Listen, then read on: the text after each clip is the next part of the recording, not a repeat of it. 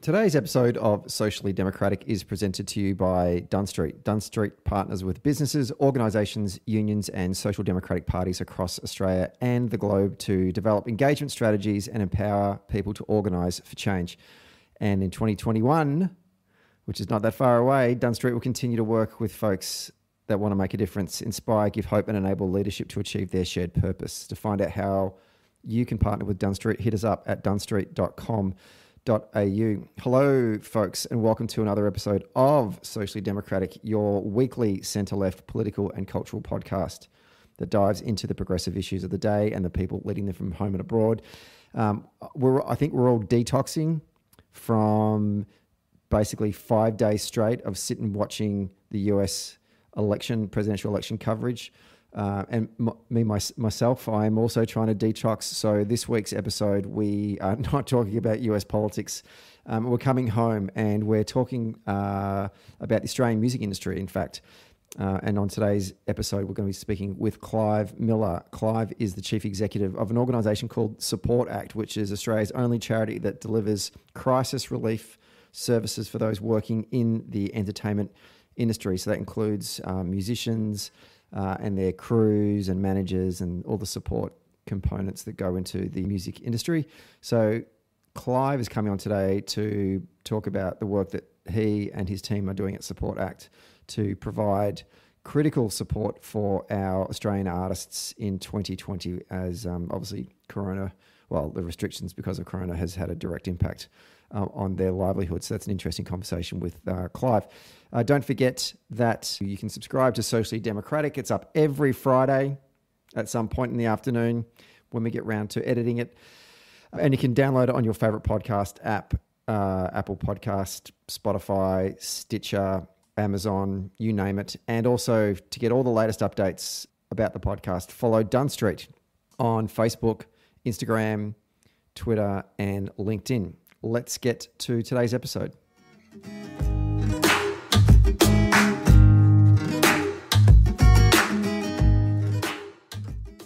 Okay, we're taping this one on a Friday afternoon in Melbourne, and we're actually taking a break from our extensive US election coverage to focus on some issues that are a little bit more local.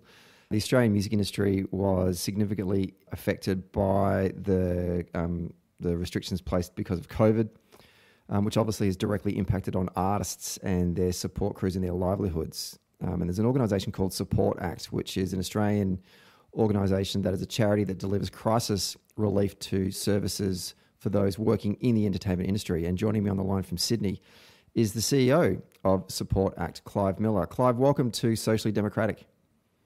Thanks, Stephen. Nice to be here. It's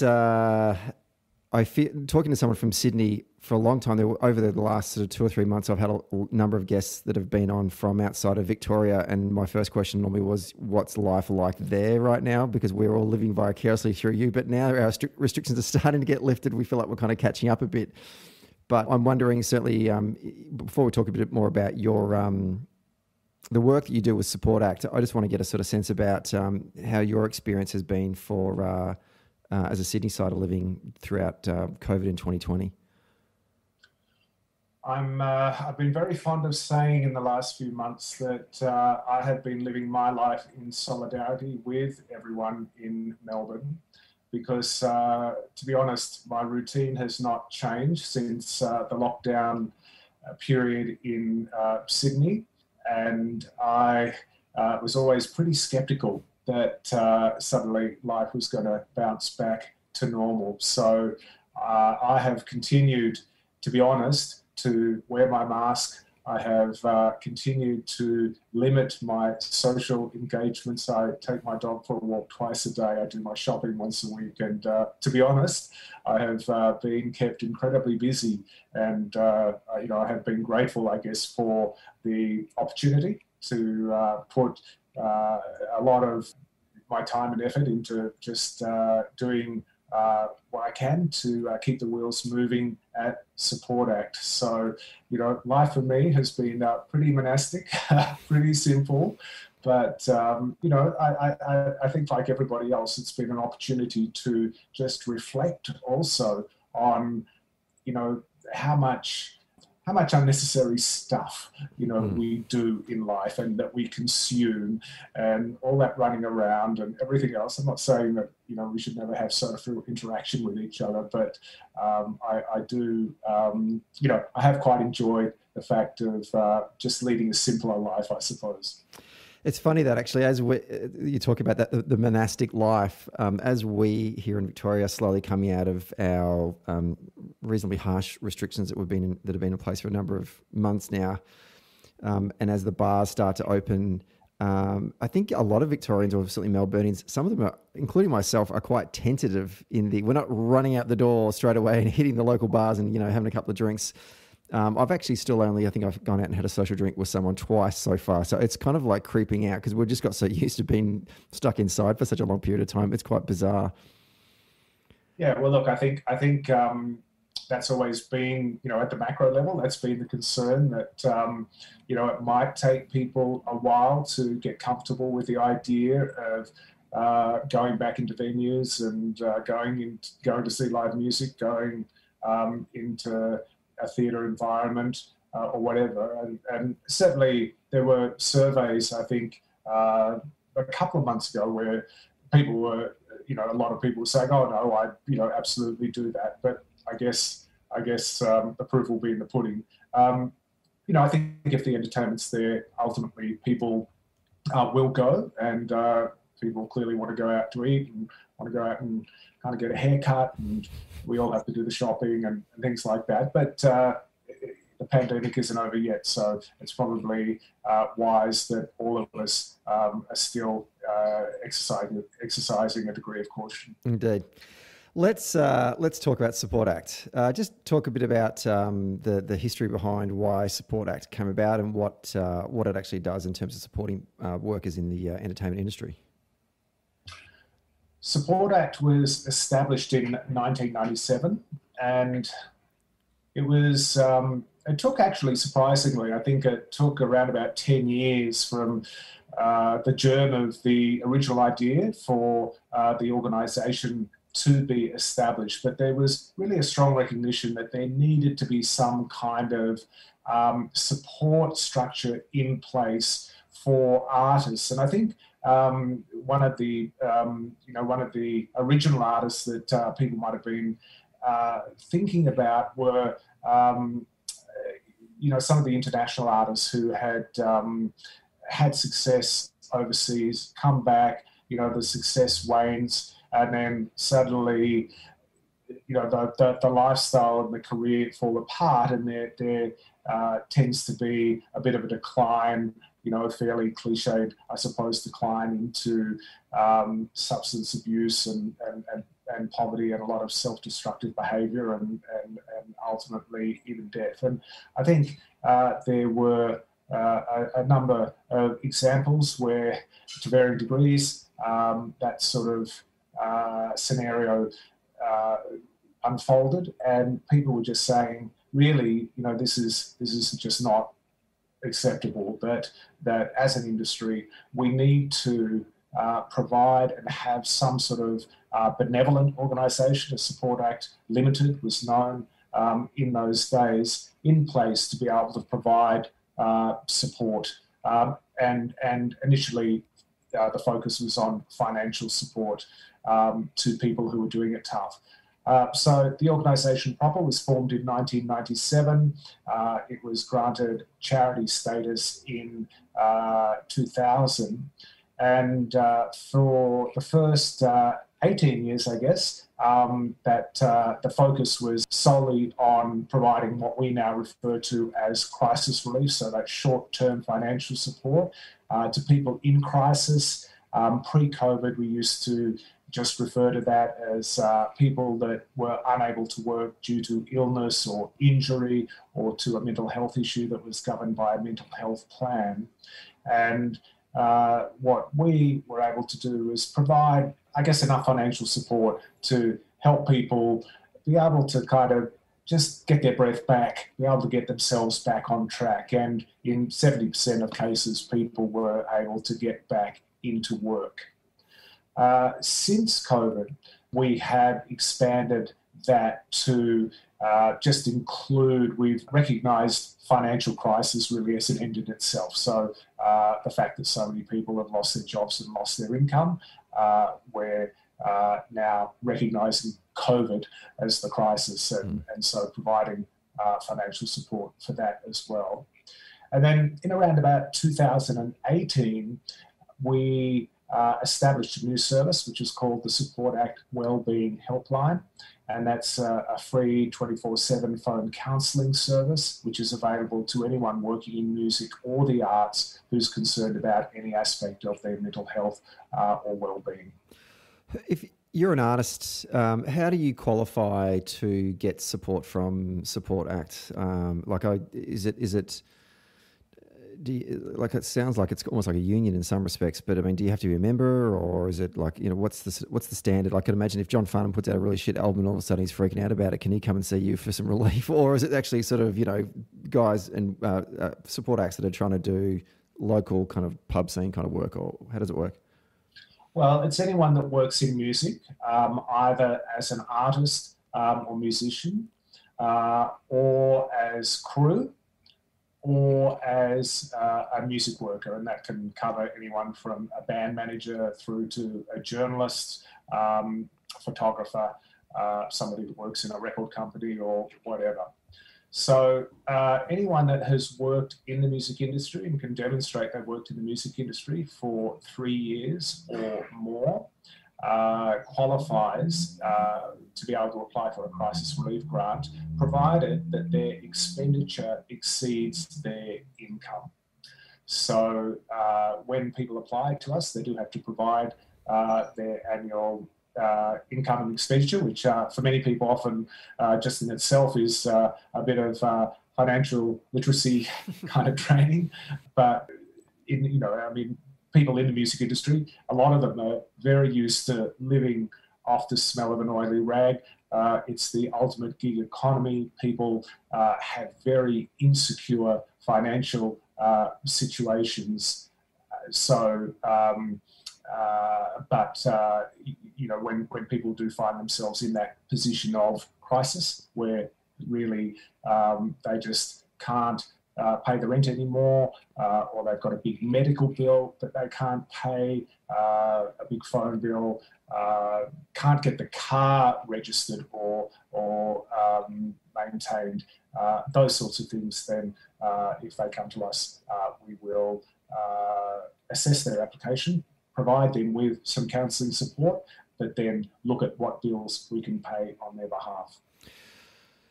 What's the career cycle of the musicians and the people working in that industry that you seek to support? Like just earlier, your earlier remarks talking about how like a lot of art, when you're setting up the organisation, you notice there's a lot of artists that would go over to the United States or go overseas and do quite well and then come home and then all of a sudden find their career floundering a little bit.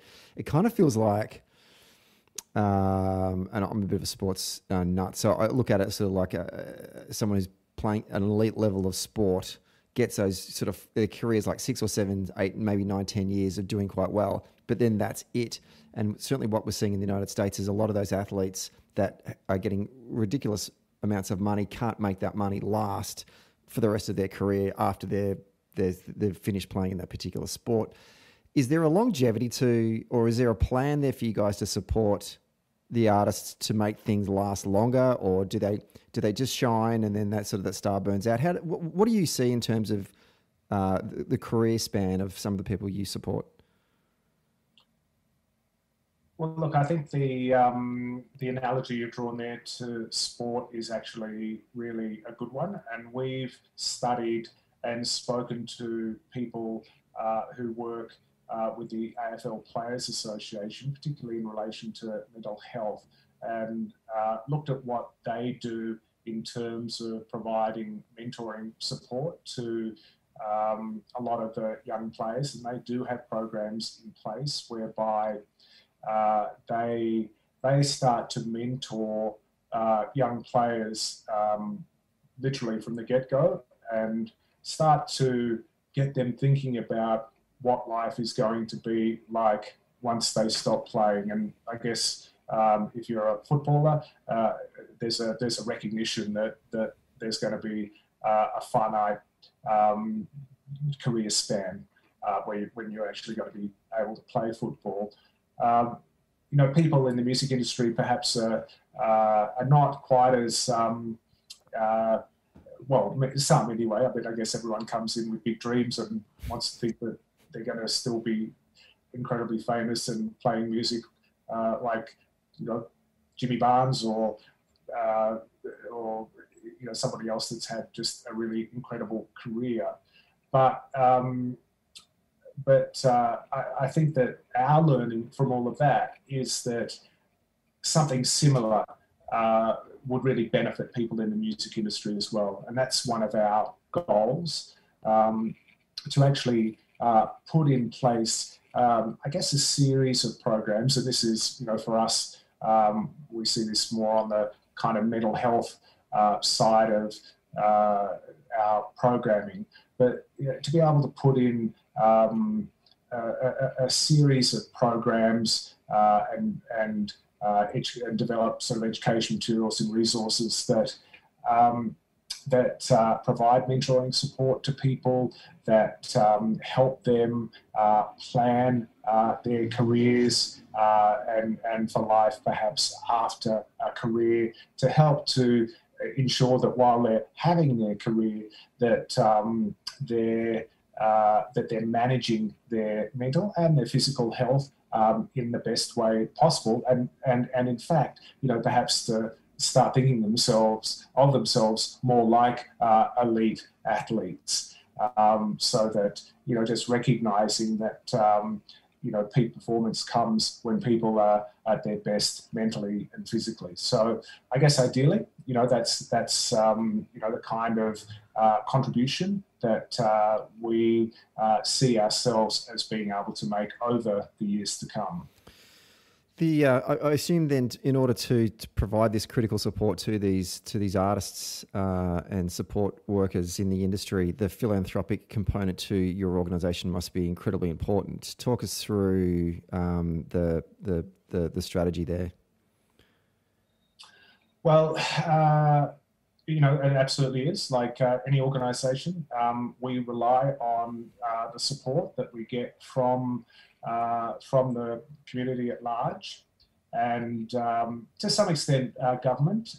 We received support from the Australian government this year, which was just incredibly well received and incredibly, I guess, integral to our ability to provide the level of support that we have provided over the last sort of 6 to 7 months in terms of our COVID response. But equally important has been the support that we receive from industry. So we have our founding partners who are AMCOS and REPPCA. We have support from most of the major record companies. We've had incredible support from a lot of artists. This year, the Hilltop Hoods have done fantastic stuff for us. Vanessa Amorosi, Powderfinger, and Kate Sobrano, and others.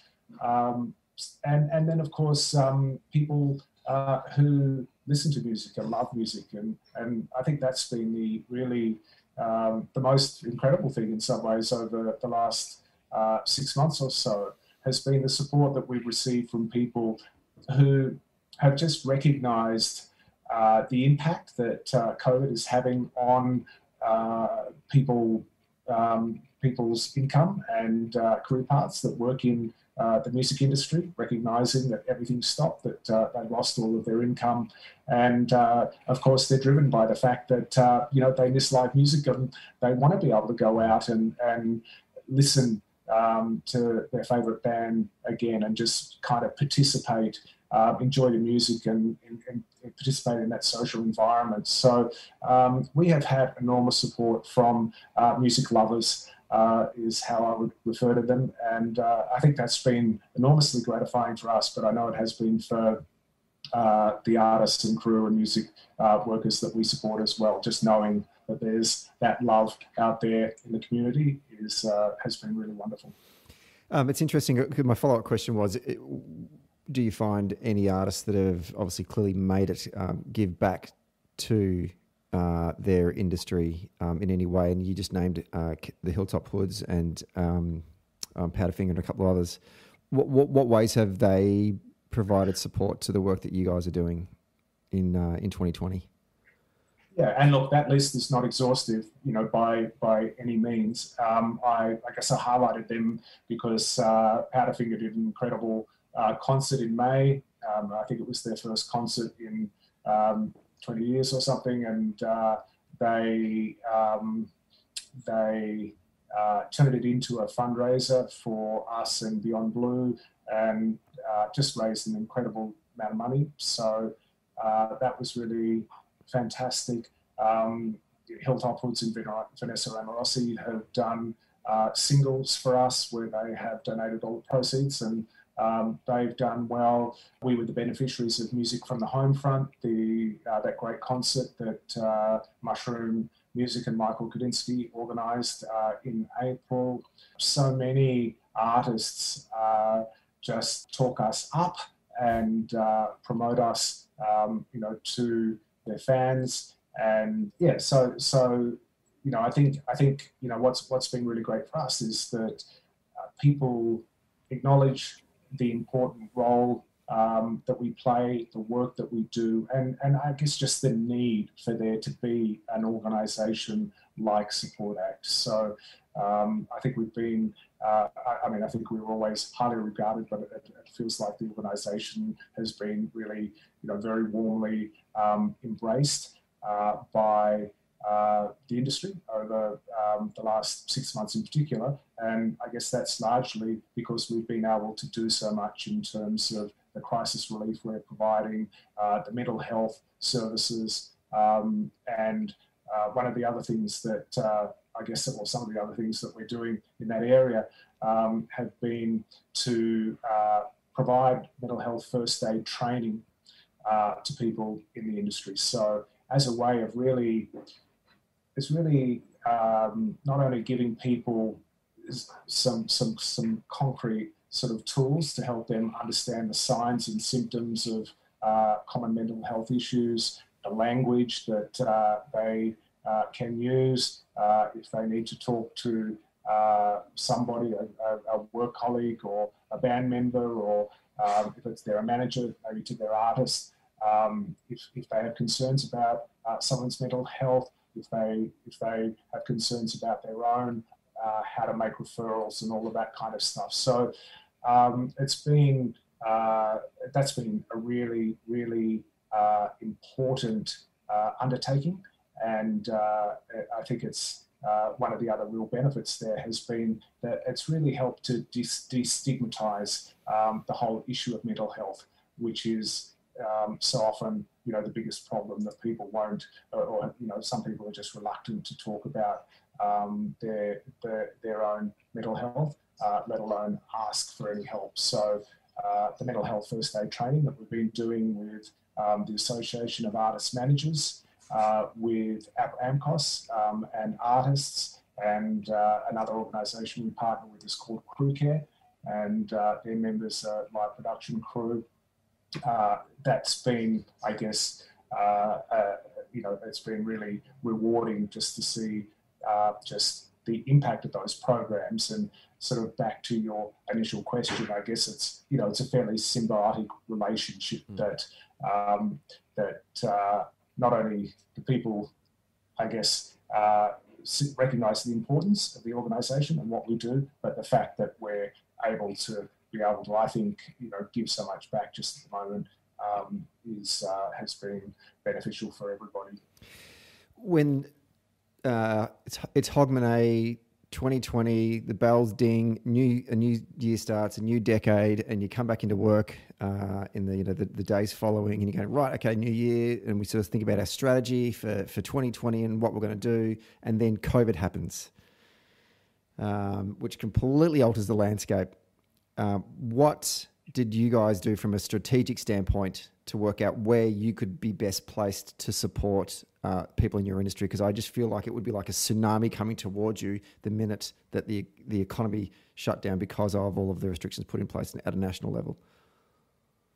Yeah, and look, it was it was a scary moment for us as it was for everybody else. And to be honest, at first, we just had to pull up the drawbridge and say, we just have to hang on a minute. We actually have to raise some money here before we can actually disperse money. It's, we're a small organisation. It's not like we have a huge amount of reserves or anything like that.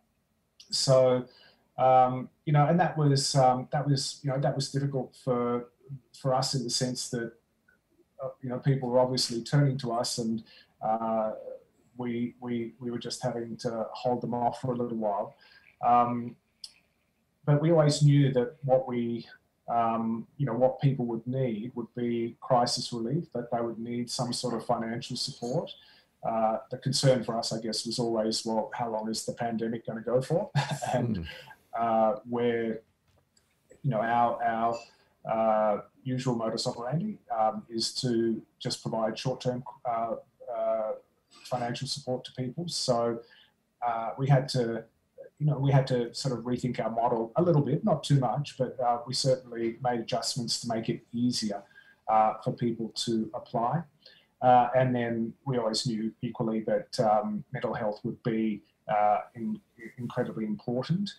So having the helpline in place was a great resource, but then we knew that we would want to do more. As I mentioned previously, we were very lucky because there was a lot of dialogue, as I think all industries were having with the federal government at that point. And one of the results of that, or one of the outcomes, was that SupportAct was given a grant of $10 million from the Australian government through the Office for the Arts. And so that has really kind of underpinned a lot of what we wanted to do. So that's that's been really helpful, and it's actually helped us to deliver, I think, a pretty good array of services.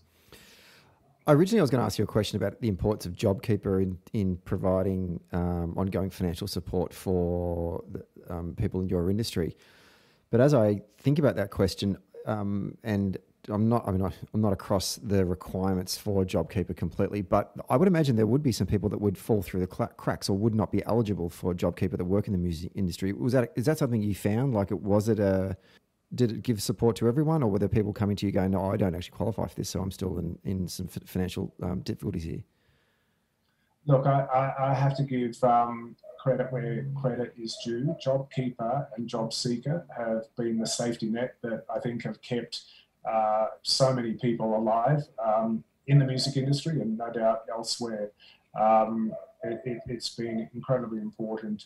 In the early, I suppose in the first few weeks of May, and I can't quite remember now, but certainly in May and probably June, people were applying to us who had yet to be told whether they would qualify for JobKeeper and JobSeeker. There was a bit of delay, particularly I think with JobKeeper.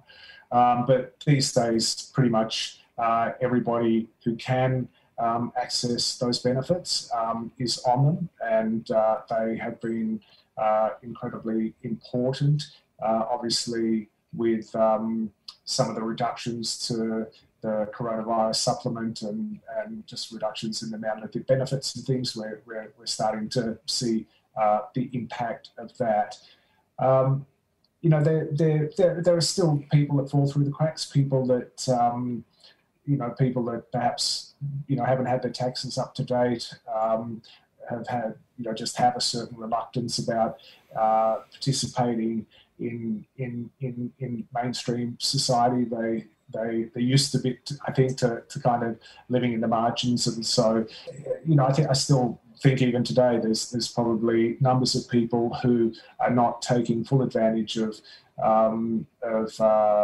all of the support that is available. But I think the other group that I would identify as having, interestingly, no support are the Australian artists who are overseas and trying to make it overseas. And, there's quite a lot of Australian artists living in Nashville, for example, or in Los Angeles or in New York. And, they've been getting along sort of fairly well until all of the work dried up, and they've found themselves in a situation where they don't qualify for JobKeeper, and they're not going to receive any benefits in the country where they're currently residing, even if they've been paying tax and doing other things.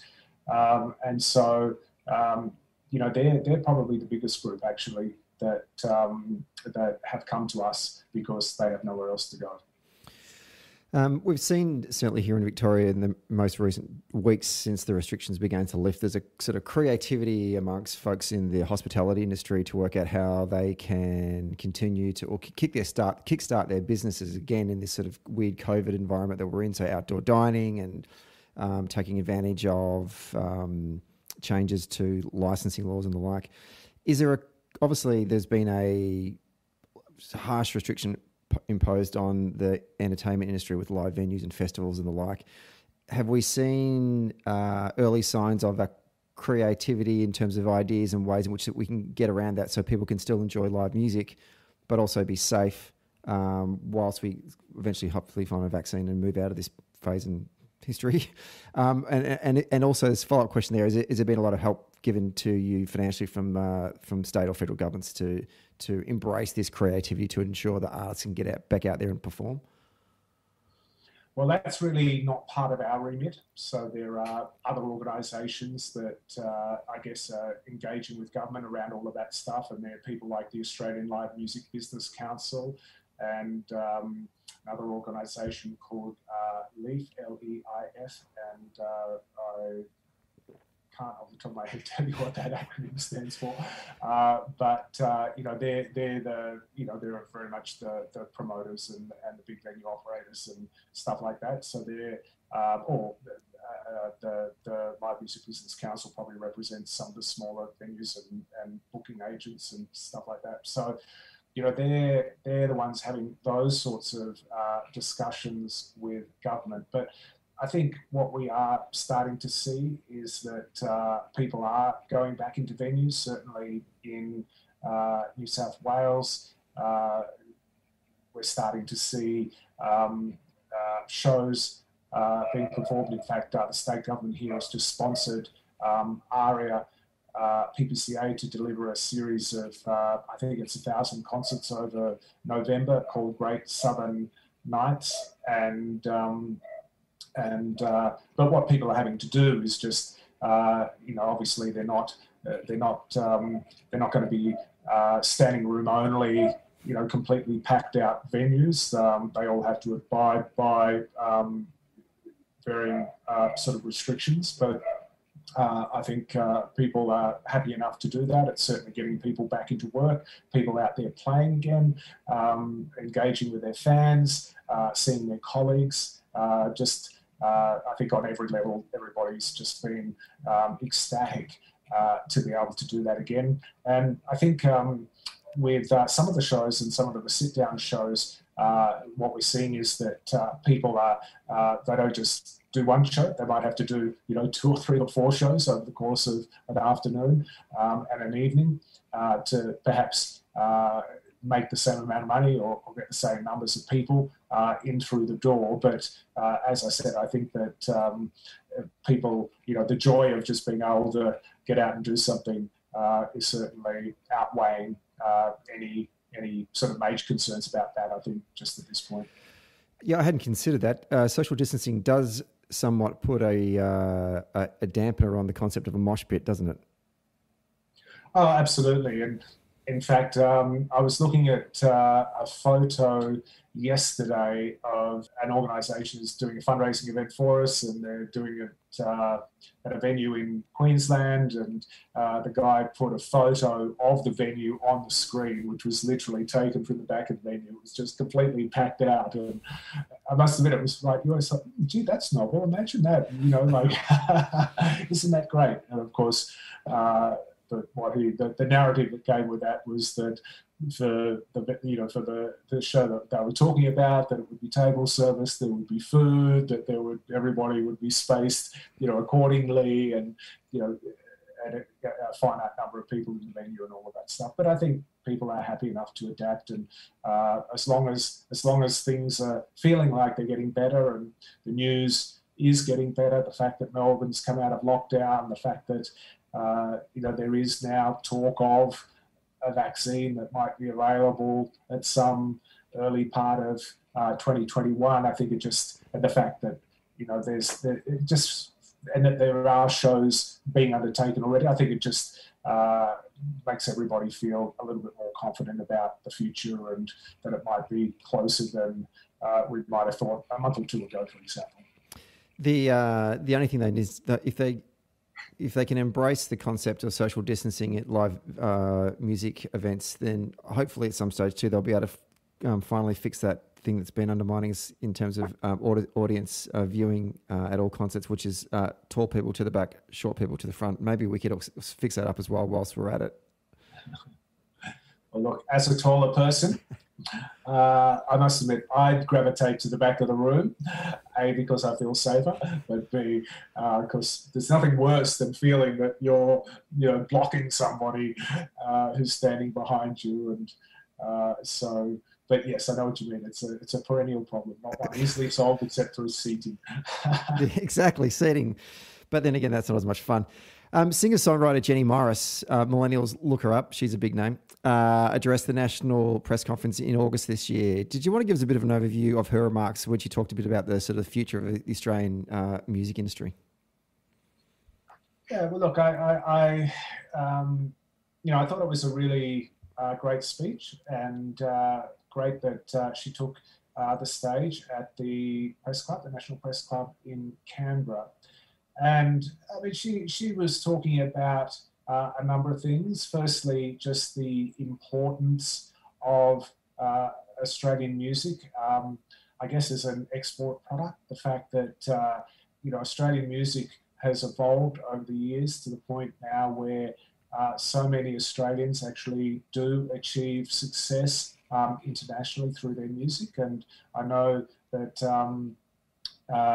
she's keen, as the industry is in general, for the government to recognise that and to support that. I think probably she would have made some comments about just the importance of music education, and again, you can't have internationally famous artists if there aren't the pathways in place for young people to kind of learn their craft. So she was making, I think, some important comments there. And also, I think, around, venues, the fact that, there have in different states been some quite draconian restrictions, I think, placed on some venues, which, clearly, I don't think Jenny and probably a number of other people think, really do much to promote live music at the local level. And, it feels almost like ancient history, and hopefully it'll change once we get through COVID. But I think in New South Wales in particular, there was, there have been quite a lot of, there've been the lockout laws and all of the other things here that have made it harder for people to play live in as many venues as perhaps they used to. So I think Jenny's comments, were very considered and part of a really important dialogue that the industry needs to maintain with government and with the community at large, just about the role that music plays in our lives, in our cultural lives, in our social lives, in our economic lives. And just that music, as one of the art forms, is actually a really important one, and that's sometimes overlooked.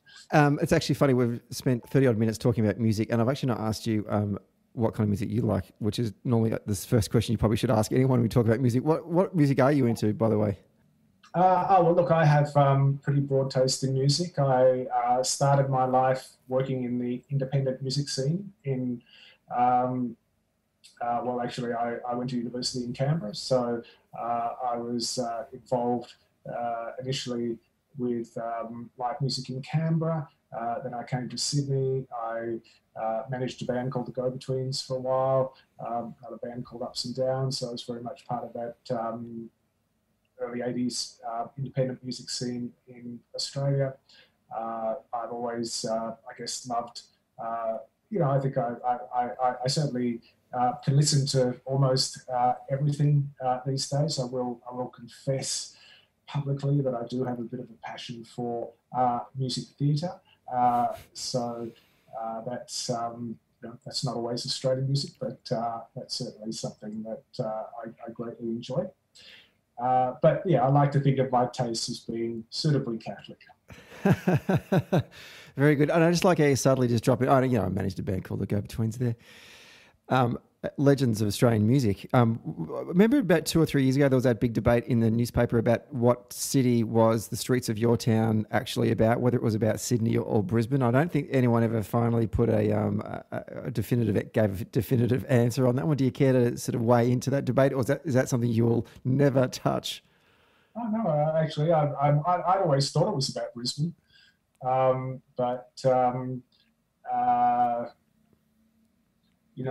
would have to, I don't know if you know, Lindy Morrison is our National Welfare Coordinator. I could ask Lindy, or I could ask Amanda, I suppose. But given that the song was probably written by Grant and it may have been written to Amanda, it could equally have been about Sydney. So there you go. I'm not sure. What's your favourite Go-Betweens song from their catalogue? I haven't thought about that for a very long time. I'd have to name a few. I mean, from my era, of course, Cattle and Cane was the song that I was most involved with.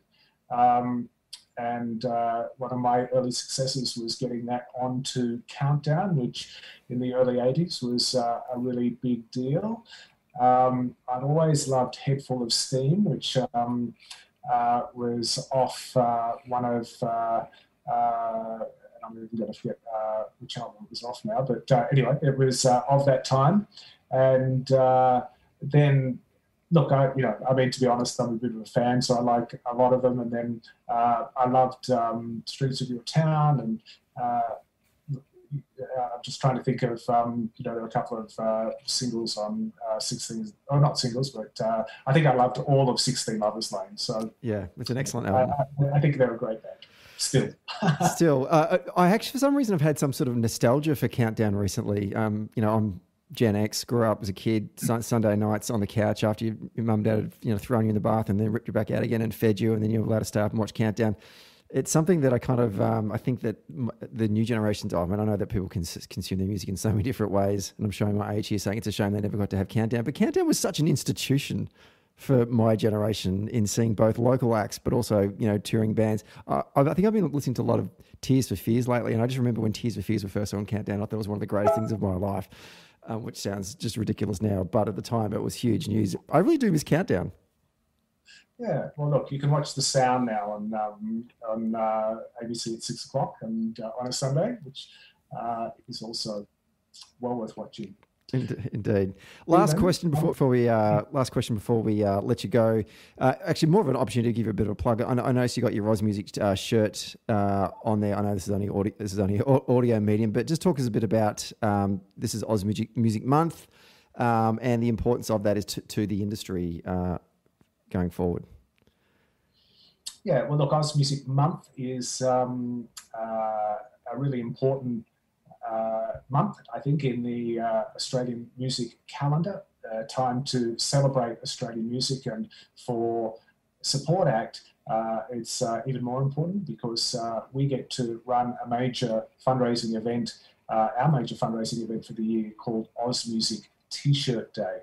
And that's where we encourage everyone to wear their favourite Oz Music T-shirt on Friday, the 20th of November. And if they're in a position to do so, to make a donation to SupportAct to support the work that we're doing. And for anyone who is interested, if they want to check out our website at ozmusictshirtday.org.au, you can find out how you can participate if you would like to, if you want to set up a team and raise some money and get your friends and family and networks on board. Or if you want to make a donation to an existing team, you'll see some pretty cool teams listed on our leaderboard, or you can just make a donation to the campaign. But it's a fun day. It's worth watching on the day just to see who's raising the most money. It's a bit of friendly competition. You'll see a lot of artists and a lot of companies from within the music industry, but then a lot of other people who are supporters of the industry as well. So definitely, we hope that over the years it's going to become bigger and bigger, and that we're going to see everybody across Australia wearing an Australian Music T-shirt Day on Oz Music T-shirt Day, and we'll get the ball rolling next Friday. It's the third year we've done it in its current form, and we would welcome everyone's support and participation in the day. Fantastic, and we'll put the links to those websites that Clive just mentioned in the description for this week's episode. Clive Miller from SupportAct, thank you very much for your time today, coming on the show and talking a bit about some of the challenges that the industry is faced. You do great work, and we wish you the best of success going forward in 2021. Stephen, thank you very much.